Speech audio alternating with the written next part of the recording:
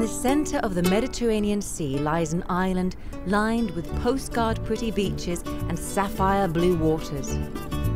With its unique natural landscape and its easygoing summer lifestyle, Crete has become one of the world's most popular vacation spots. But despite its popularity, Crete has kept many of its treasures secret, known only to the few and the privileged that take the time to really know the island.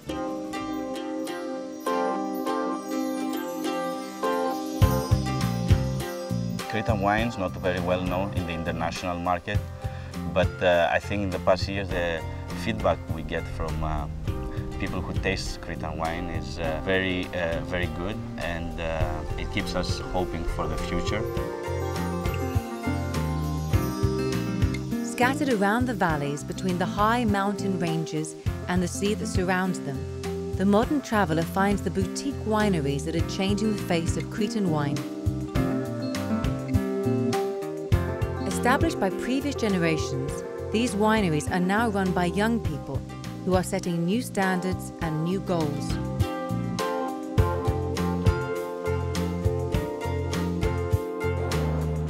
Crete is like a treasure chamber for varietals.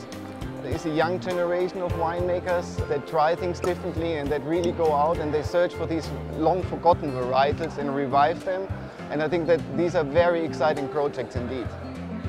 And I think that is all needed, and I think Crete will play a very important role over the next years. Crete is one of the few places I know in the world where the tradition really lives every day.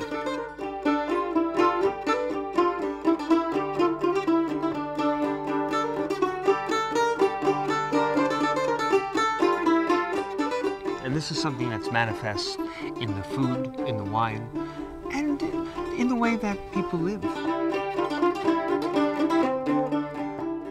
And this is like taking the most basic elements that nature has given you and turning it into a vast museum of possibilities.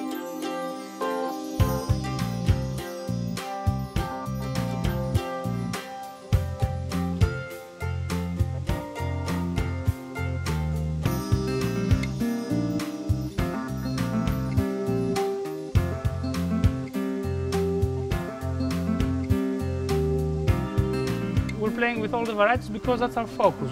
We're trying to show the world what the treasures of Crete are.